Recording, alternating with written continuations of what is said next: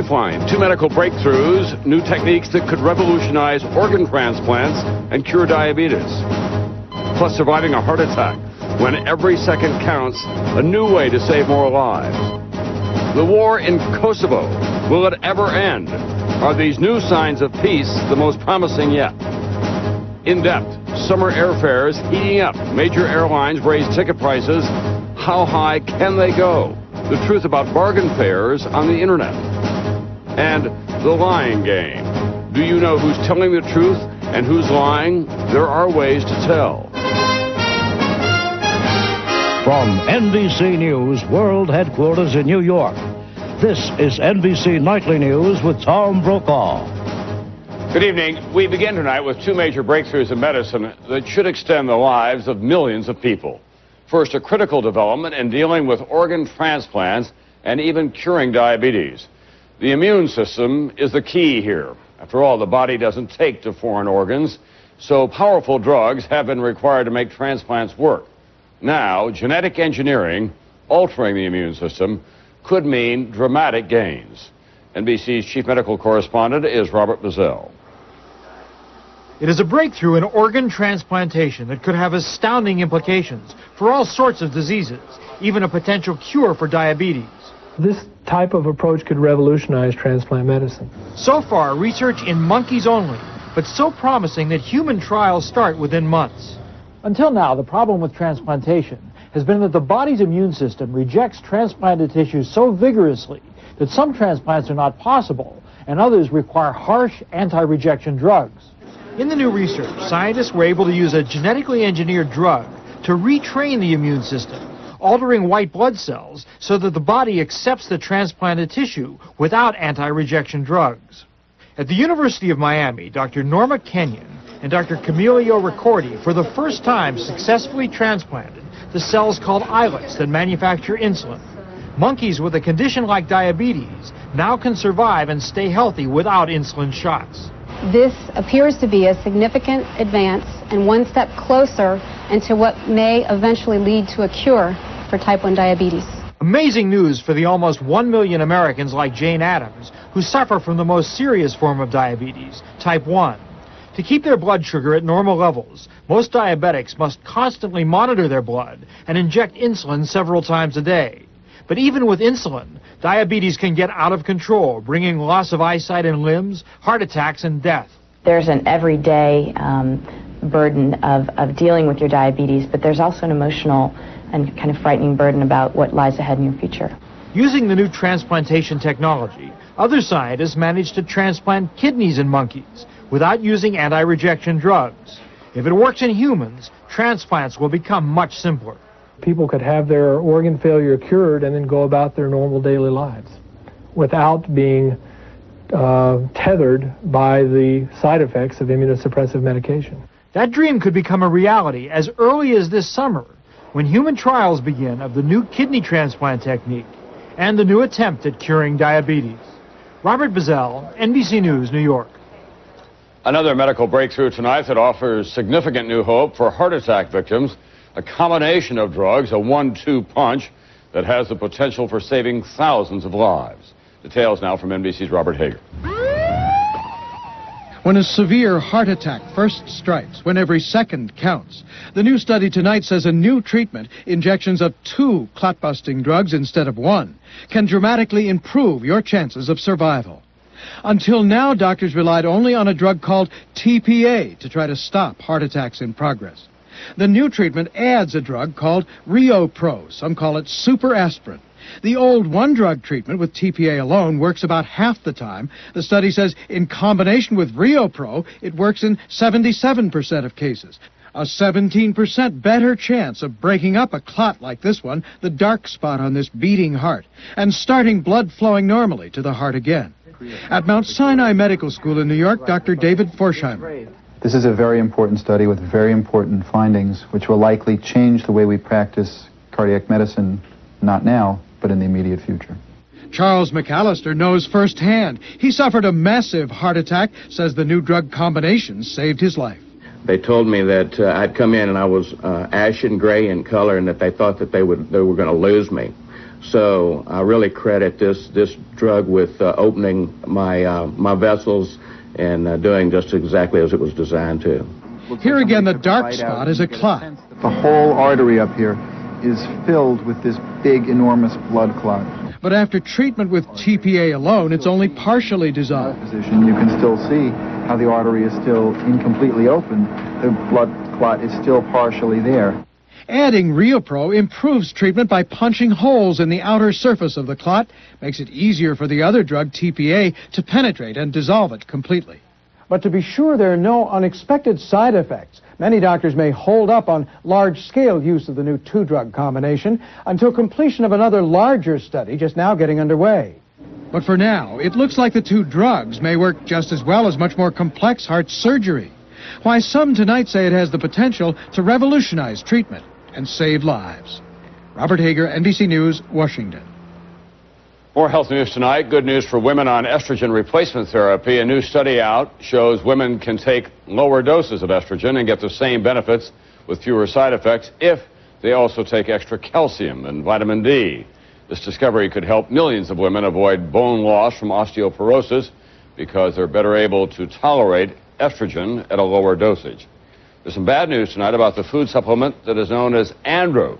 It was in the news last year because the home run champion, Mark McGwire, acknowledged that he was using Andro. It's supposed to work like steroids to build muscle, but a study out tonight shows it is not a muscle builder. In fact, it could lead to serious side effects from enlarged breast tissue to cholesterol and cancer risk. Just ahead here, the students of Columbine High in Littleton returning for the first time to the scene of the tragedy that changed their lives. What was it like? Help. That's the best I can describe it. I never wish this on my worst enemy. What it was like to go back inside Columbine High after the massacre. NBC News in depth tonight, airfares soaring again. What's going on? And the plain truth about those internet so-called bargain airfares. In Littleton, Colorado, 6 weeks to the day after the massacre at Columbine High, students were allowed back into their school building for the first time. It had been sealed off as a crime scene. It was, by all accounts, a strange, unsettling experience, going back to find book bags, homework, glasses, even half-eaten lunches exactly where they'd been left when the gunfire started. Here's how some of those students felt today as they expressed it in their own words. I ran out those doors that I just walked out of. Those were the doors that I ran out of. That's where my friends were hiding. It's hard to go back in and know that two of your classmates wanted to ruin you and your school. It was scary, but, you know, something that everybody's got to do. Because it's our school and we can't let them take it away from us. And that's what they were trying to do. I don't think that that's right. It gives me a little bit of peace of mind that to see everybody one more time, make sure they're all right. I just miss it a lot. And it'll just kind of be like closure. Because when we go back next fall, it's not going to be the same. Help? That's the best I can describe it. I never wish this on my worst enemy. Hope it never ever happens again. Really wish these copycat acts would stop. Columbine High School students tonight in their own words after returning to their building for the first time. And while that was going on in Littleton, President Clinton was in Washington with a fresh attack on violent videos, video games, and movies. He ordered the Justice Department and the Federal Trade Commission to investigate how the entertainment industry markets violent products and whether, in fact, they deliberately target children. Another big wildfire has nearly 500 firefighters from 30 states converging on the Florida-Georgia border tonight. Wind-driven flames have burned 53,000 acres of the famous Okefenokee Swamp. So far, experts said, unless it rains hard soon, it could take 2 more weeks to put this fire out. And the video camera was rolling near Dodge City, Kansas last night when a big, extremely mean-looking tornado dropped down. Luckily, it was in an open field, so there was no damage, no injuries here. Now to the crisis in Kosovo and the battles being fought on 2 fronts tonight. There is no let-up in the bombardments from the warplanes of Operation Allied Force And at the negotiating table, there is some cause for optimism. We get the latest now from NBC's Andrea Mitchell. It is a day of more accidental bombs and what some are calling promising diplomacy. Outside the war zone in neighboring Albania, American A-10 Warthogs strike Albanian bunkers, another mistake. So how close is peace? One positive sign, America's best hope for brokering a deal. Finland's President Ahtisaari in Germany today says he'll make his first trip to Belgrade tomorrow, a trip he would not take unless he thought there was at least a chance for progress. We have come now to the point when the clarity has to be sought from the Yugoslav end. As of today, day 70, what has the war cost the U.S.? Officials say as much as $2.2 billion, $60 million a day. What are the human costs? NATO says 225,000 men missing in Kosovo, at least 6,000 executed, 10 mass graves, 1.5 million displaced persons and refugees inside and outside Kosovo. NATO acknowledges 460 civilian deaths from its bombs. The Serbs say the number is 2,000. So what is still unresolved in order to make peace? The size of a future Serb force in Kosovo. Milosevic wants 20,000 men. The U.S. says no more than 1,000. Also, who controls a peacekeeping force? Milosevic says it must be UN, not NATO. NATO says it must be in charge. But is Milosevic finally showing signs of compromise? The allies are skeptical. I think Milosevic has shown time and again of wanting to give an opening, a step forward, and then 2 steps backward. Still, for the first time, the negotiations seem real. I think peace is in the air in the sense that all sides now are clearly anxious for a deal. But that does not mean that it will come quickly. U.S. officials think Milosevic may be softening, but that does not mean that he is ready to accept NATO's terms. Tom? NBC's Andrea Mitchell at the State Department tonight. Thanks very much. On Wall Street today, the blue chips managed to recover from a big drop early in the day, at one point falling 150 points. The Dow Jones Industrial Average ended up 36.5 points today. NASDAQ lost 58.5, and all the top 5 technology stocks today, they all closed down, as you can see. When we come back, the high cost of flying, going online to buy airline tickets, but are you really getting the best deal? And later, to tell the truth, just who are the liars? You'll be surprised how hard it is to tell the science of spotting the telltale clues of lying. NBC News in depth tonight, flying high. Just in time for the busy summer travel season, airfares are taking off once again. The summer passengers will take nearly 34 million plane trips. That's an increase of 3% over last summer. And as more people head for the airport, more airlines are raising their prices. What's going on? We begin tonight's in-depth reporting with NBC's Ann Thompson. Just in time for summer vacations, the cost of flying is taking off. The cheaper fares are gone. Today, 5 more major carriers raised their leisure fares 4%. At Crossroads Travel Agency outside Chicago and throughout the country, agents giving travelers bad news. If you don't issue the ticket immediately, the fare can go up tomorrow. It can go up in an hour. This is the 3rd price hike this year, an overall increase of 11% on leisure travel. In a really competitive marketplace, consumers could always talk with their feet. But in this marketplace, where do you go? Leading the charge this time, Continental, with 7 other major carriers joining over the holiday weekend. The airlines say it's a matter of supply and demand. Planes are packed, carrying a record number of passengers this summer. The reality is that major carriers raise fares when they can, and they perceive they have that opportunity today. The price hike in dollars and cents means Chicago to Honolulu round trip purchased 3 weeks in advance was $833. Today, $868. From New York to Orlando, last week $348, now $362. Los Angeles to Washington, D.C., $24 more. Rich Turner, husband and father of 3, will now have to adjust his vacation budget. With the 3rd airfare increase so far, there may be more this summer. It kind of leaves me kind of in a lurch. While the fare hikes may hurt the traveler's checkbook, analysts say the airlines will see just a small increase in their bottom line, only 1 to 2% during this peak flying season. But a different story for consumers. Message is, get out your wallet if you want to travel. As long as demand stays high, analysts say there won't be many price cuts on the horizon. Ann Thompson, NBC News, Chicago. More and more people are going to the internet to buy their airline tickets, but is that the best way to get a good deal? Continuing tonight in depth, here's NBC's Kelly O'Donnell. Flights are sold out. No travel agency, no endless wait in line. Instead, venturing online to bargain hunt for cheap airfares on the internet. Experts say you can find deals that save you 30%, 50% or more. But buyer beware. It's a fallacy to think that you always get a cheaper price if you go online as opposed to calling your travel agent. To save online, you must track prices in a maze of websites, a virtual flea market of sellers touting low fares.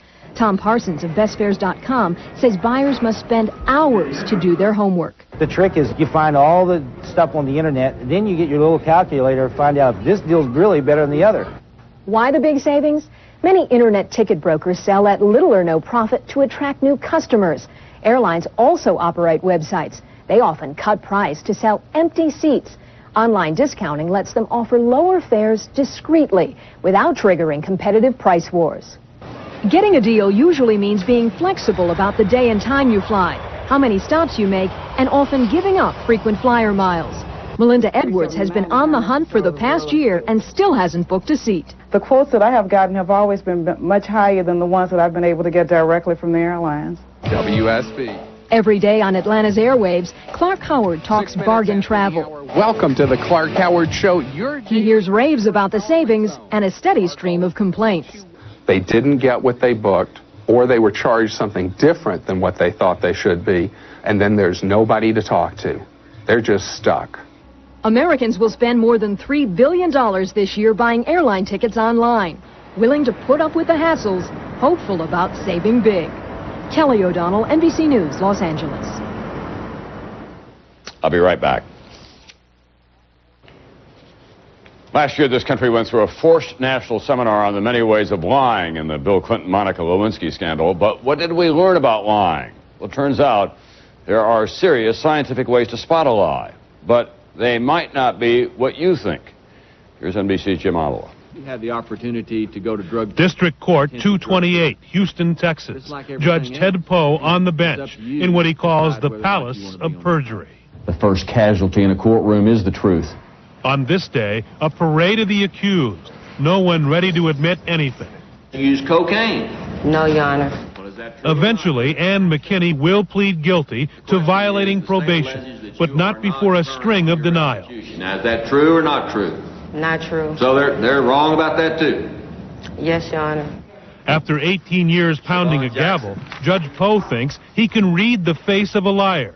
Rolling their eyes, throwing their hands, being too forceful is another example of lying. But can anyone really judge who's lying? Recently published studies say, until now, no. Judges, police, psychiatrists, they all believe they can spot a liar, but score no better than anyone else. Wrong half the time. But now there may be a way to spot a liar with near certainty. Dr. Paul Ekman, the nation's leading authority on lying, studies miles of videotape, documenting a pattern of 30 to 40 facial tics and body movements that reveal the lie 95% of the time. Some of it's in the voice, some of it's in the body, some of it's in the face, some of it's in the eyes. Watch this face, a man struggling to hide his real opinion of smoking in public places. At the same time he says his opinion strongly, he's going to shrug his shoulders, which completely contradicts it. Now look for what Dr. Ekman calls micro-expressions, small facial movements, truth leaking into the face of a liar. First he'll show a little perplexity in the eyebrows, and then he'll show us a little sign of fear. And finally, an unnatural blink. He'll hold the eyes closed longer than usual. And what does that tell you? He's needing extra time to think about what to say. Research shows that 5% of the American public are born liars, really successful, with falsehoods impossible to detect. But the rest cannot thoroughly hide what they're thinking because emotions betray them, showing up in the face. With real sadness, there's a muscle right here in the forehead that contracts. Example, Susan Smith, South Carolina mother who drowned her children and lied about it. she's pulling her brows together and lowering them, whereas in sadness, you would expect to see those inner brows coming up. California's Salk Institute is going one step further, developing a computer that can detect a genuine smile from a fake used as a cover-up by tracking individual face muscles. Is this a smile or deception? His forehead muscles are not in happiness mode. Data that could one day help Judge Poe turn the palace of perjury into the house of truth. Jim Avila, NBC News, Chicago. That's not news for this Tuesday, and that's the truth. Don't forget Dateline tonight at 10. I'm Tom Brokaw, and I'll see you back here tomorrow night.